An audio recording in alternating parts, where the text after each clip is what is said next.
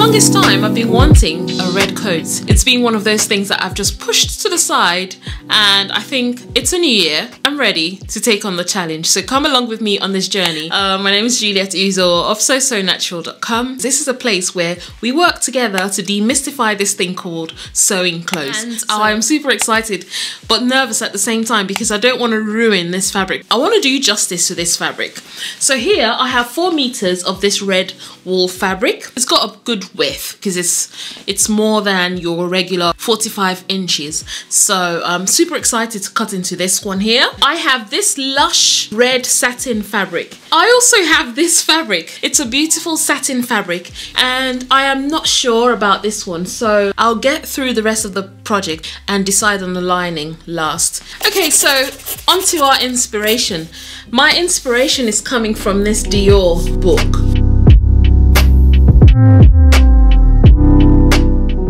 So looking at the silhouette of this coat, you can already see that it's going to have a deep V. It will have a lapel thing going on there, and you would have a nice statement pocket. A regular pair of sleeves. They look like satin sleeves, but you can see that it has the red lining that shows on the inside. I think I will be ruling out this pattern here. It's a McCall's sewing pattern. Vogue pattern V9040 has some nice collars, and the silhouette of the skirts also are a bit similar. So I think I will be moving on to the Vogue 9040. Look at the collar. It's got a shawl collar. I've got a large bust. These shawl style collars suit me much better than any other style. It has statement pockets as well. The skirts are similar to the Dior coat, and it has satin sleeves. So the idea behind this is to share my journey. I'm going to share the wins and I'll share the fails, but I think that everything that I learned from this process I'm going to pour into you, so it'll take away that uncertainty and any anxiety that surrounds creating clothes or creating coats. I know that the first thing I'm going to do is to fuse a big portion of it before I actually cut out certain parts. I know that I will be fusing the front panel of the coat and the front facing of the coat to give it a nice shape and structure. So I will start with that, and I'll take you along as I go.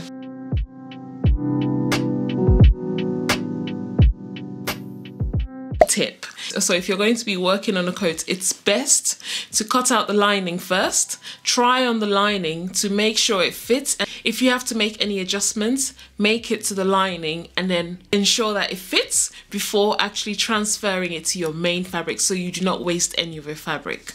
My coat is going to be slightly oversized because I kind of like the oversized look with coats, so the coat is going to be a bit bigger, so I've cut out a bigger size. Actually, I've cut out 2 sizes bigger than my size, so I don't want it to be exactly my size, which is the reason why when I took my measurements, I took the measurements with my clothes on. So rather than taking it on, because like the advised thing is to take measurements when you have closely fitted clothes on, but for my coat I took the measurements with my clothes on.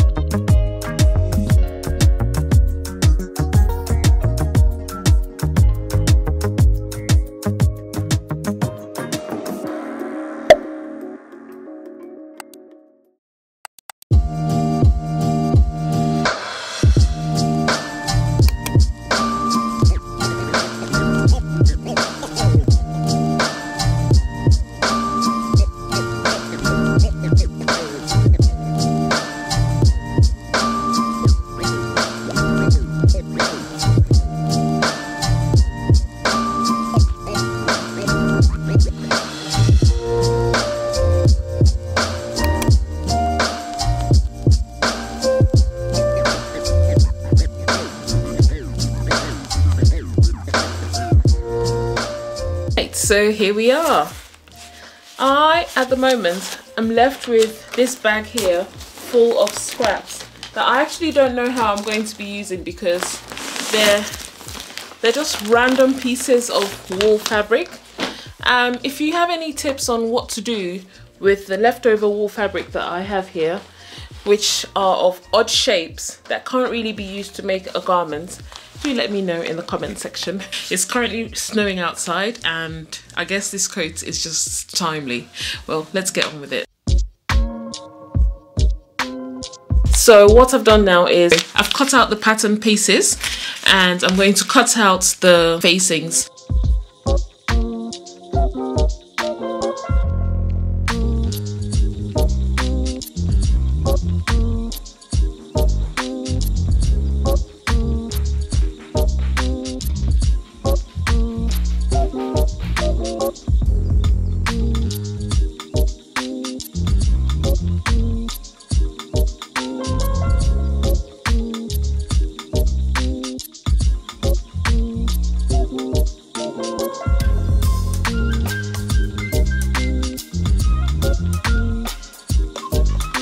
You would have noticed that I have it's double interface because I just want extra structure for this coat.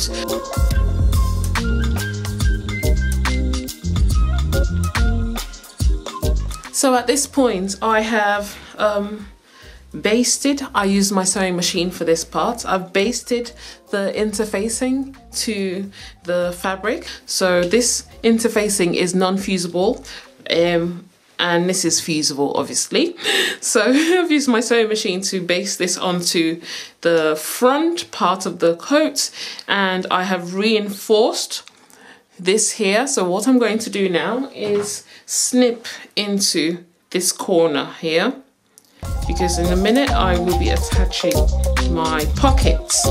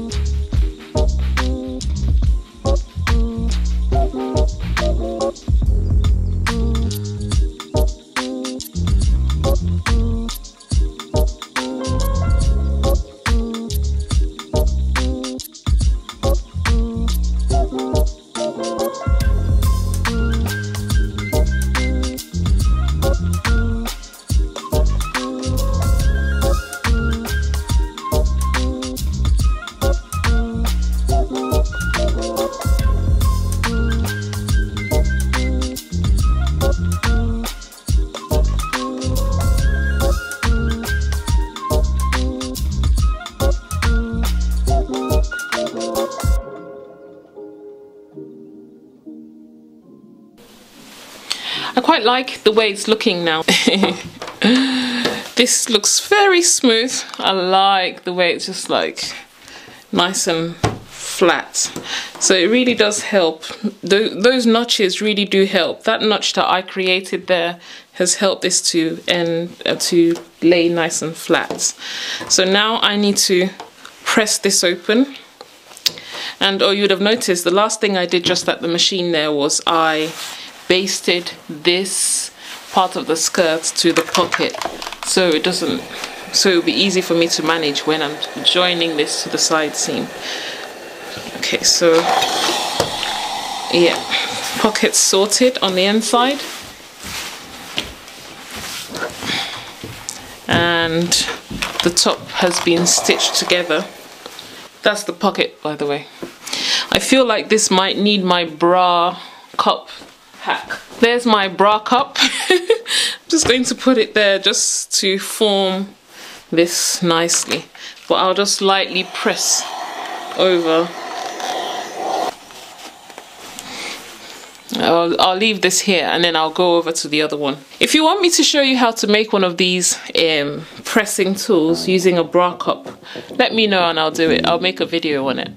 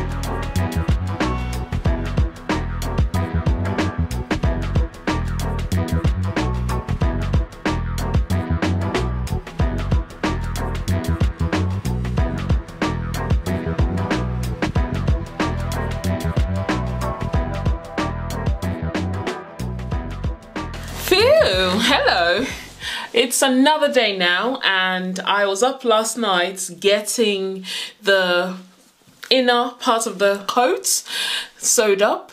I sewed up the lining. It wasn't actually that difficult, I must say. Following the instructions was one thing that I needed to do. Oops, guess what's happened? I do have some thread in here. So what I'm going to do is I'm just going to grab the threads that I filled out earlier on. So I've got two here.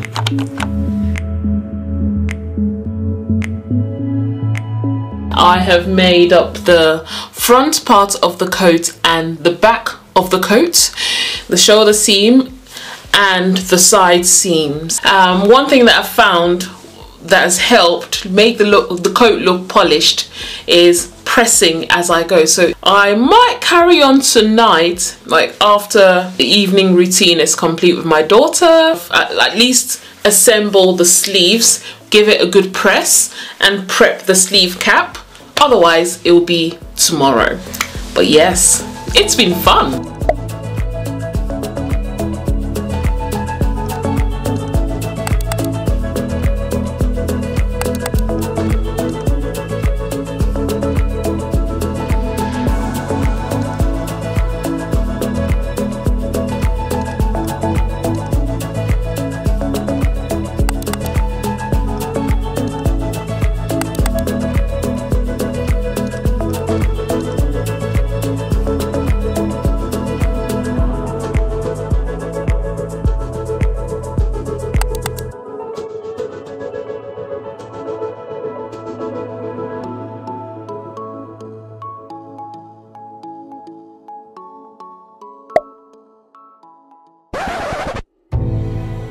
I am back from work and I believe this is day 4 of making this coat.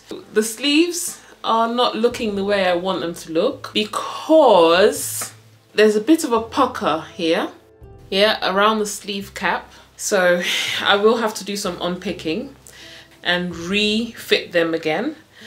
Even though I did 2 rows, I'll show you. Yeah, I've got 2 rows of stitches on the sleeve seam.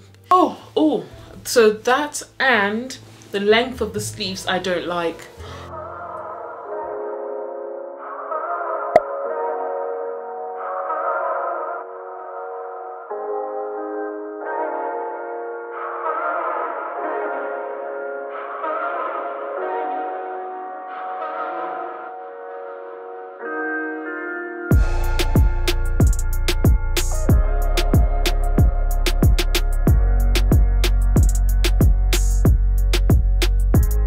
That yesterday I would not have come in here to do any unpicking, which is the reason why it's really important to just put your projects down. If it starts to frustrate you, put it away and come back to it a day or 2 later, or maybe the next week, whatever it is.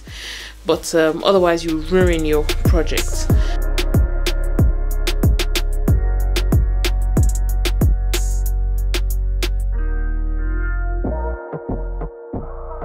I'm going to have some sleeve, what do you call those again? Some shoulder pads on this.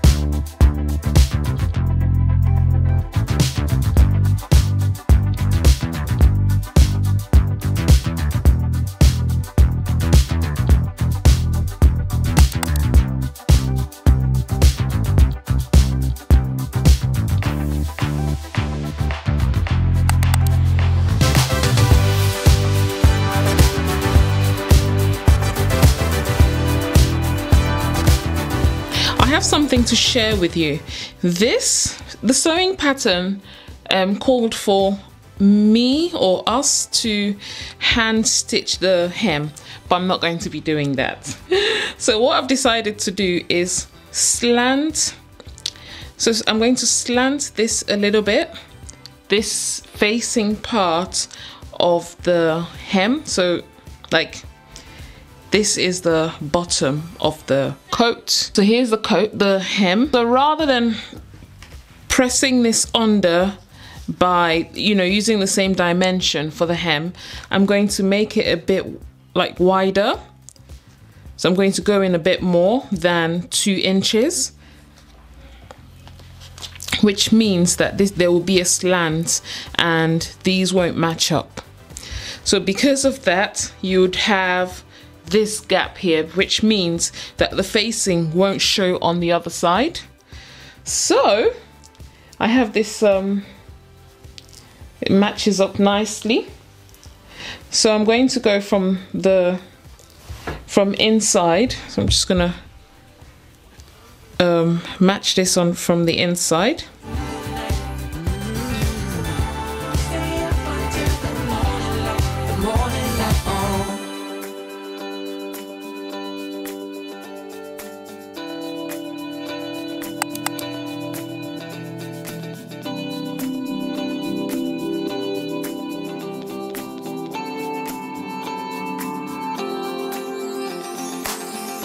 As we look up at the stars in the sky, did we ever stop and wondered why we let our love shine all through the night? Just you and me, babe, until the morning light. The morning light. So come on over, we can make it through. Take my hand, I know just what to do. Just what to do. On the beat, keep dancing through the night, keep dancing. We stay up until the morning light. The morning light. Baby, you're out of sight. On the beat, keep dancing through the night. We're dancing through the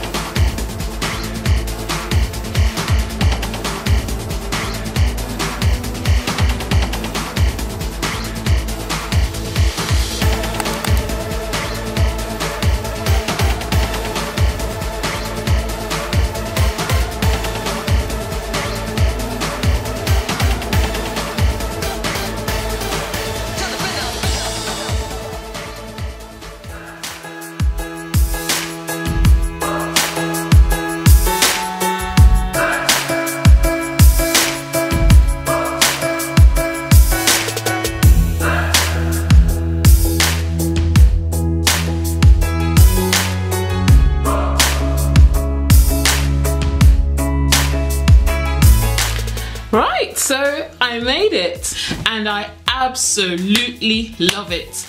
All the stress was worth it. I mean, the highs and the lows, the unpicking, everything, it was just worth it. And I'm so pleased that I committed and made this coat. Oh my goodness, what can I say? I hope you like it, because I love it.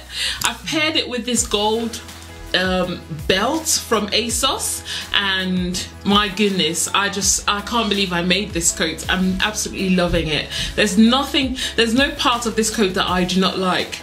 Every part of it I love. I'm looking at myself in the mirror and I cannot think of anything that I don't like about this coat. So I'm really pleased that I went with the decision to make this coat, and I'm pleased that I committed to it. So I'm going to take on a new challenge, but I'm not telling you what it is, so watch this space. I have other videos here on my channel that I hope you enjoy. Please subscribe to my channel and please give this video a like, because it really does help my channel. And I hope you enjoy the rest of your day. All the very best. Take care. Bye.